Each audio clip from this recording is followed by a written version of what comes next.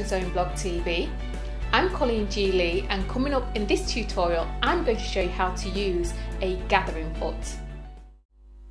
Here we have a gathering foot for your sewing machine. It's shorter than your regular sewing foot. How you identify a gathering foot is with the slot on the left hand side as you are looking at it, and in the centre is a hole for your needle. If I just turn it onto the bottom side, you'll see there's a flat area here and there's a step down, and this area allows the fabric to gather, and this is a foot that you'll use to create those beautiful gathers in your sewing project. This is an example of what the gathering foot can do. This is the right side and here we have the wrong side. Place the fabric that needs to be gathered under the foot.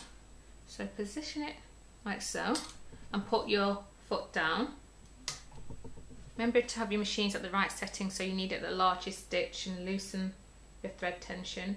And then in the slot, put the fabric that needs the flat fabric into the slots area, like so. Now it can be quite tricky to use a gathering foot, so I'm going to give myself a couple of stitches just to anchor the top fabric into place.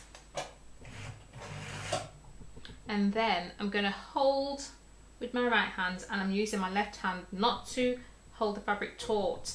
You're just going to help it to gather as such, making sure that you are in control, and just take it slowly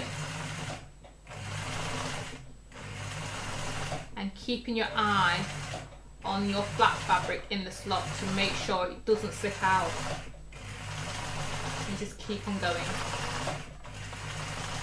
There you have your gathers.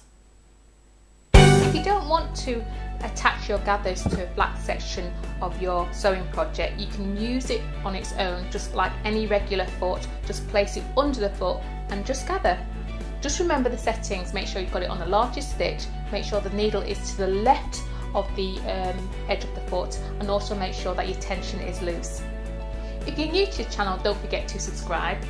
Do check out my other video tutorials by clicking on the links below.